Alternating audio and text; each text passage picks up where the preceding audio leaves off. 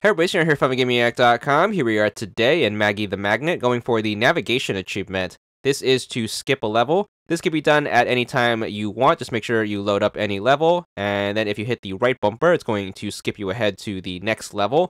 And then after you make the jump, you should be good for this super duper easy achievement. And of course, you always can go back to that previous level by either hitting left bumper or just backing out to the main menu. But nonetheless, once you skip your first one, you should be good for 50 gamer score.